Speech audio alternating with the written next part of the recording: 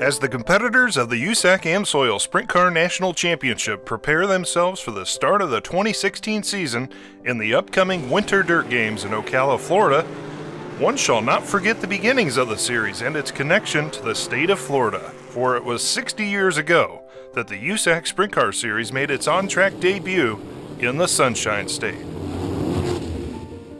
1956 was a year of transition for automobile racing in the United States. The American Automobile Association was the foremost sanctioning body of auto racing in the U.S., specifically regarding championship car, sprint car, and midget racing. Due to the tragedy that occurred during the 24 Hours of Le Mans in June of 1955, the AAA decided to cease their involvement in auto racing, thus leaving open-wheel racing in the U.S. in a precarious position heading into the future.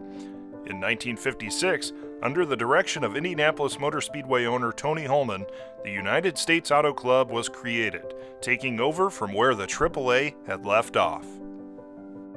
The first three USAC Sprint Car events were scheduled on consecutive weekends in February of 1956 in Florida. The first of these three races, at Southland Speedway in West Palm Beach, was won by previous year's Indianapolis 500 winner Bob Swikert. Chuck Wyant and Pat O'Connor were the winners of the next two rounds in Jacksonville and Miami, respectively, but on the strength of three straight top three finishes, it was Don Branson who had accumulated enough points to earn the title of USAC Florida Winter Sprint Car Champion. Throughout the years, USAC has sanctioned 76 races in Florida, including numerous notable events such as the 1957 Tangerine Tournament for midgets. Andy Linden scored 4 wins in the 11-race mini-series to take the title in his Lee Elkins-owned number 73.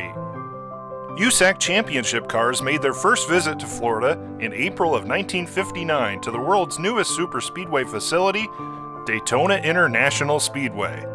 Jim Rathman took the win in his Simonized-sponsored Watson Offie during the Daytona 100, and followed that up with another victory later in the day on the high banks in a 20-lap USAC FIA Formula Libre race.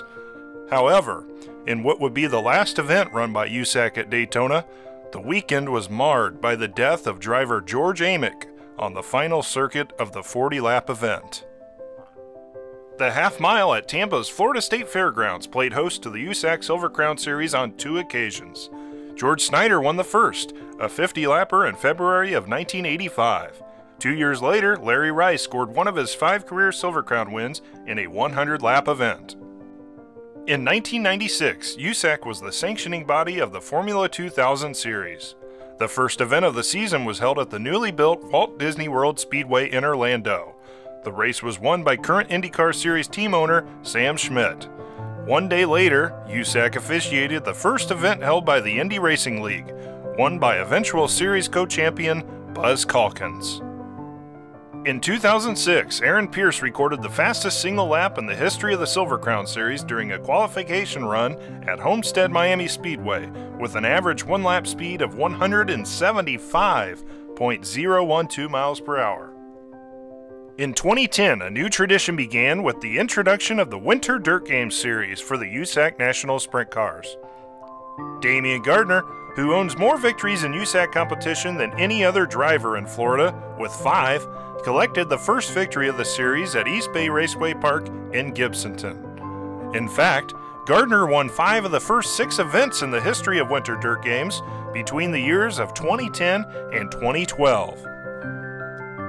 Now in its 7th edition, Winter Dirt Games has quickly become a staple of the early season racing scene, annually playing host to drivers, teams, and fans alike who are eager to escape the winter doldrums and enter the playgrounds of horsepower.